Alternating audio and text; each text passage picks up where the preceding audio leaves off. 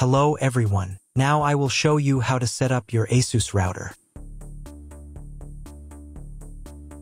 And before I start, I would like to remind you that if my video helps you, please support my work.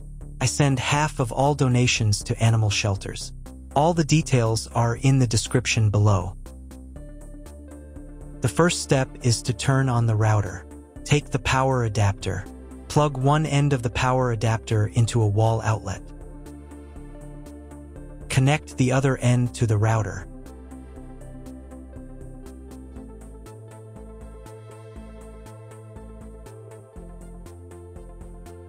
Turn on the power by pressing the button.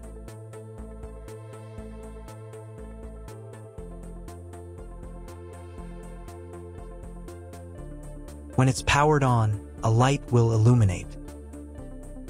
It might take a few minutes for the router to fully power up. Next, plug the cable from your broadband provider or modem into the internet port. This port usually has a different color and labeled as WAN, and is typically a different color. Each cable should be inserted until it clicks. Now you should reset the router to its factory settings.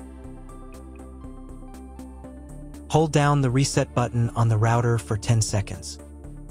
Wait for the lights on the router to begin flashing.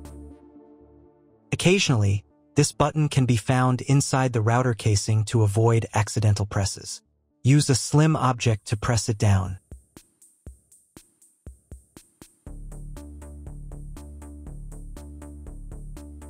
The router will reboot, resetting all the settings to their original factory defaults. Connect one end of the Ethernet cable that came with the router to an Ethernet port.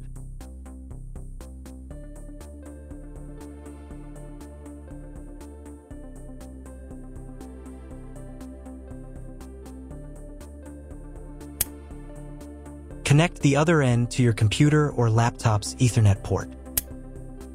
Please wait a few minutes for connection. Awesome! Your router is now connected to your computer. Now you will need to set it up. Before we get started, I'll show you another way to connect the router in case you don't have an Ethernet cable or your computer doesn't have an Ethernet port. Simply plug in the router to the power adapter and connect the cable from your internet provider. This will turn on the Wi-Fi. If the router is new and hasn't been set up yet, the Wi-Fi network will be named after the router itself. Your router has a unique Wi-Fi network name and password printed on a label. Connect to it. Great, you've connected to the router. Now let's start setting it up.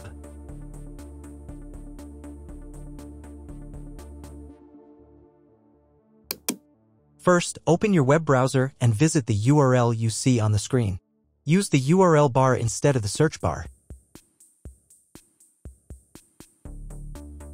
At the beginning, you will see a form with a login and password. Usually, it is admin and admin.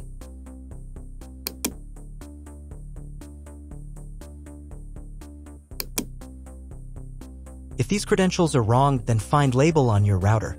The credentials are often printed on the bottom of the device.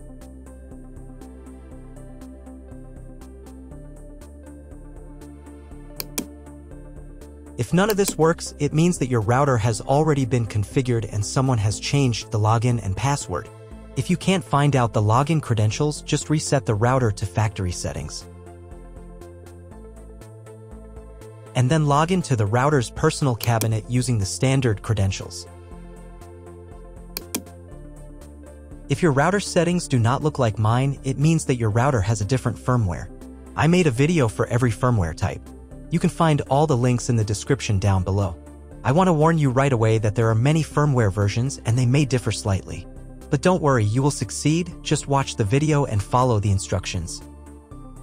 First, come up with a new login and password to access the router's admin panel.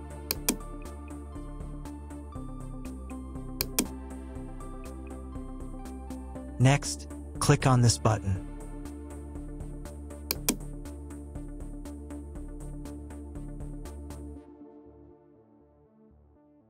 Here you can choose the language of the router's admin panel.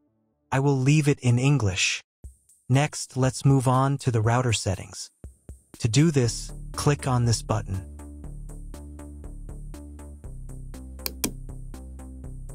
Wait until it finishes checking the connection type. On the next page, you can change the name and password of your Wi-Fi network. You can keep the default credentials, but to change them, click here. Create a new name and password. Pay attention to the password requirements. And save the settings.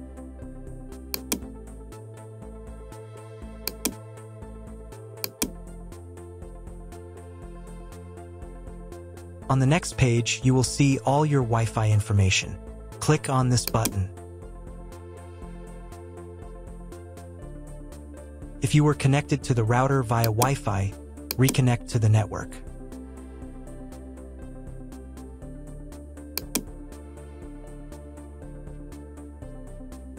If you want to change the name and password of your Wi-Fi network in the future, you can do it here.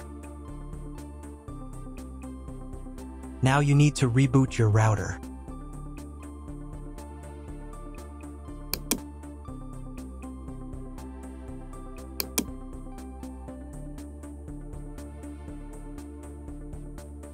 Wait a couple of minutes until the router is fully powered on.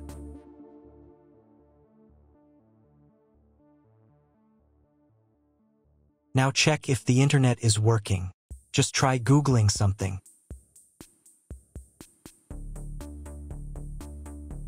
If the internet still doesn't work, you can try cloning your MAC address. To do this, go back into the router's admin panel.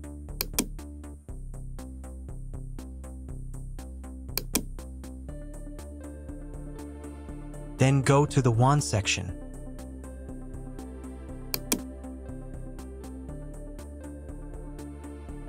And on this page, click the MAC clone button. Save the settings.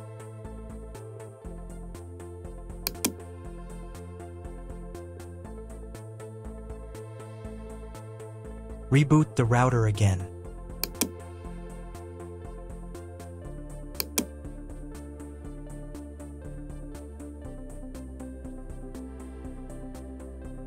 After a couple of minutes, when the router is fully powered on, check again if the internet is working. Just try Googling something.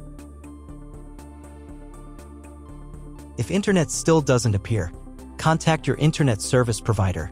He will tell you what type of connection you have and what other settings you need to do. That's all. If my video was useful, please support my work. I donate half of all donations to shelters. You can find more details in the description below.